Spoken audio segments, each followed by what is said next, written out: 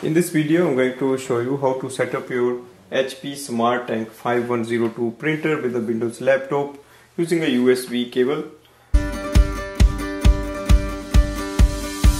So this cable you have to buy separately, and that is a direct connection between your printer and laptop.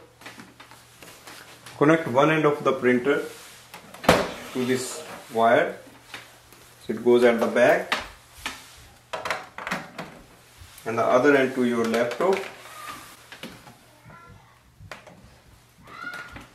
You will see your printer is automatically installed and we are ready to use it. To check it, you can just go to the settings.